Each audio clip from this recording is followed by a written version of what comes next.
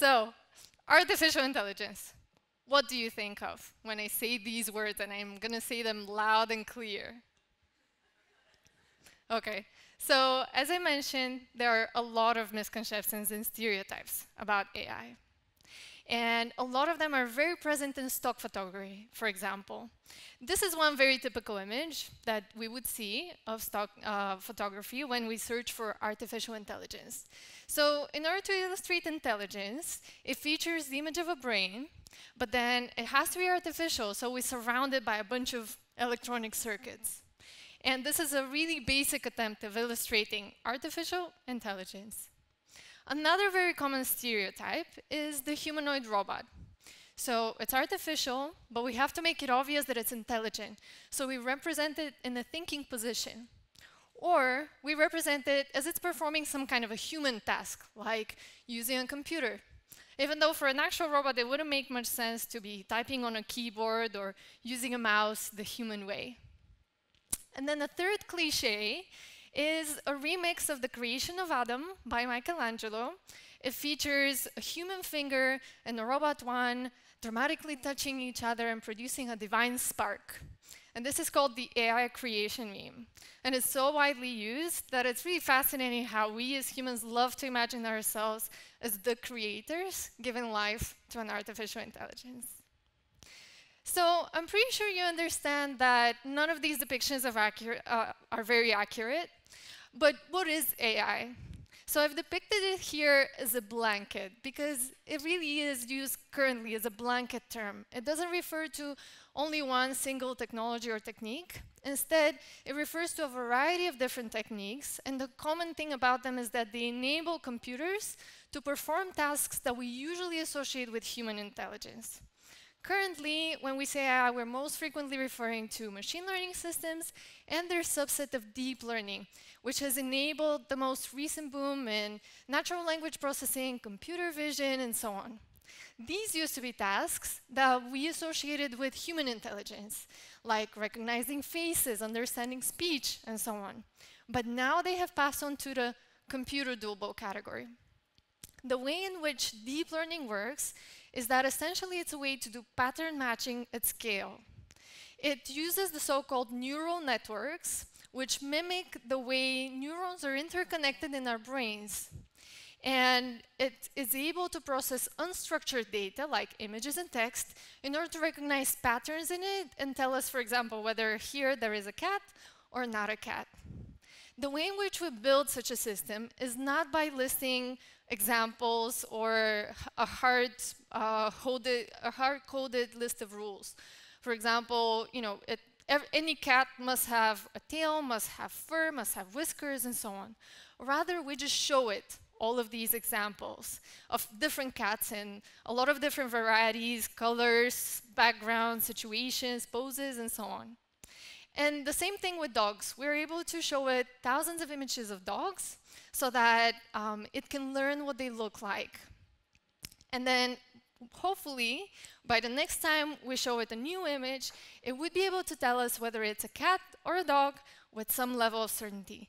For example, this must be an image of a cat, and I'm 85% certain because it matches other examples that I have seen in my training data, and there must be such a pattern. And this is how we build simple photo classifiers for cats and dogs, but also how we're now training some of the most novel applications for self-driving cars, autonomous flights, and so on. What you don't know is that humans play a big role in this process. They're the ones pre-processing the data so that it can be in a machine-readable format and can be used as training data for these systems. This process is called annotation, and it involves humans manually drawing on top of the images and tagging them in order to say, where's the person, where's the car, which direction they're moving, and so on.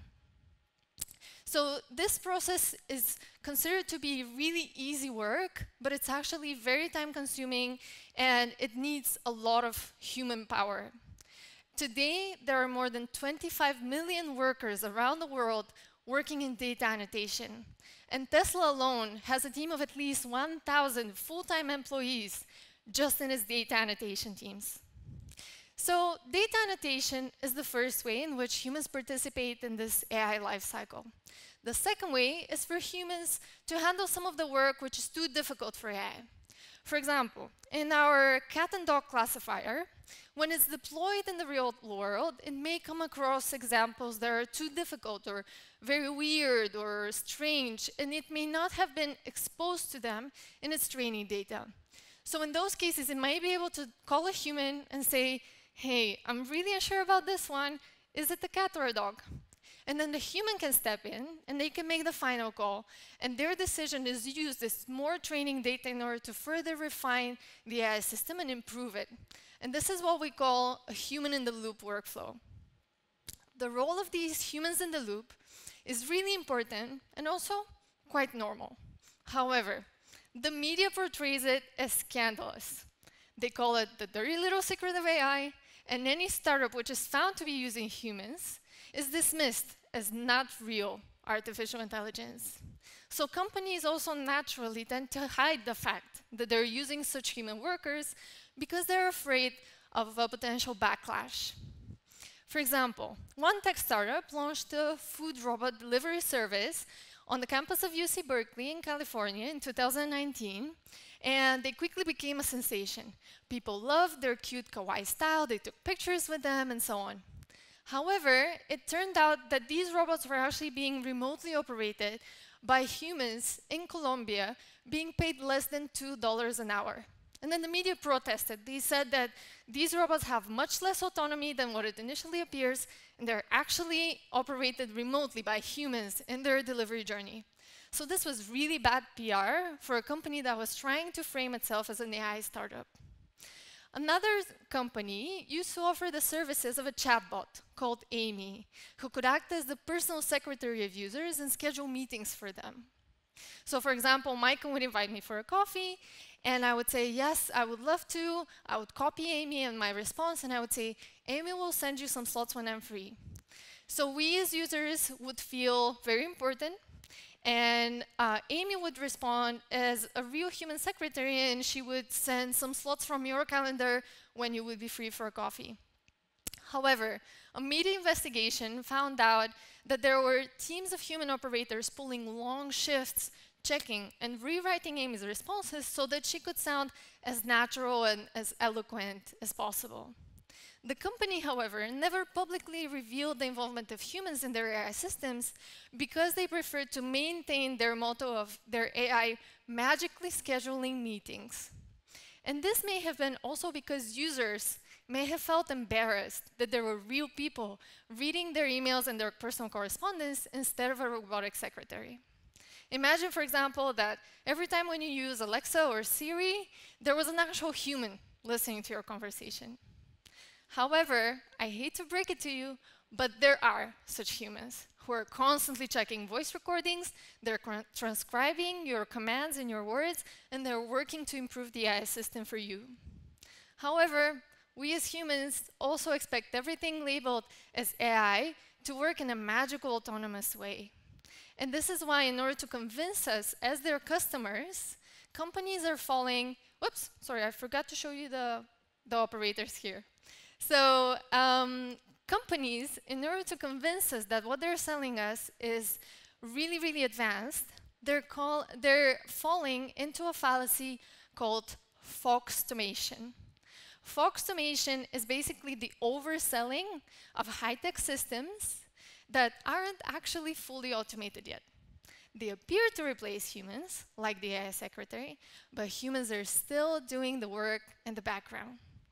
Companies are falling in this illusion because they want to be able to sell us AI systems that are fully autonomous, they are infinitely scalable, and they have a superhuman accuracy.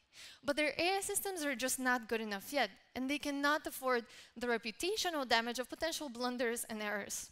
So using a human in the loop can be a really helpful technique, and also it proves to be very cost-effective. Because using a remote operator in Colombia being paid less than $2 an hour is a much cheaper option than having an actual delivery person in California. So this is how a lot of these tasks end up becoming outsourced to the so-called developing countries, where AI operators and annotators are working out of sight. In fact, researchers have claimed that automation never fully replaces human labor, it simply displaces it to another location. And this is how ghost work comes to be. This is a term used to describe the thousands of hidden workers who are powering some of the most widely used AI systems today, but they're receiving low wages and unstable contract work. The problem is that a lot of them are working as gig or as freelance workers, and they're not eligible for minimum wage protections or benefits because companies do not consider them as real employees. One of the platforms that hosts the biggest number of such gig workers is Amazon's Mechanical Turk. They offer both researchers and companies the opportunity to log in and submit what are called human intelligence tasks with a minimum payment of 1 cent per task. They can receive the results back within minutes without ever interacting with the nameless humans completing them. This labor is then used to power a lot of AI systems that may be quite expensive. And they're also producing a lot of cost savings for customers and their clients in terms of the automation that they produce. However, the workers are not receiving the benefits of these gains, and their contribution is not recognized because their work is considered menial and easy, while in fact it's really not. It requires a lot of patience, focus, attention to detail, ability to interpret instructions and the data, and a lot of other human skills. But today, human intelligence can be as cheap as ever, while anything labeled as artificial intelligence can earn thousands in revenue and investments. So by now, it should be obvious that artificial intelligence is not really artificial. In fact, it's not really intelligent either, at least not yet. It still needs humans in order to be able to deal with the complexity of our world. Because when the AI system is deployed and it's interacting with real users and it's also working on real-life data, it really can be very confusing and it may not be prepared for this. In fact, data scientists refer to this as deployment in the wild, because when the AI system is deployed in the real world, it really can be a big jungle out there. So now is the time to start appreciating and normalizing the role of humans in the loop.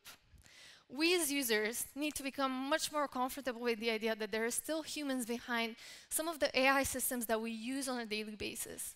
And that's actually for the better, because we don't want to be served by an AI system which suddenly goes rogue without any human supervision. Companies, on the other hand, need to give much more light to such workers and to normalize them as an essential part of any complex AI project. This also comes with more protection for their labor rights and a better remuneration, which places value on their expertise and skills.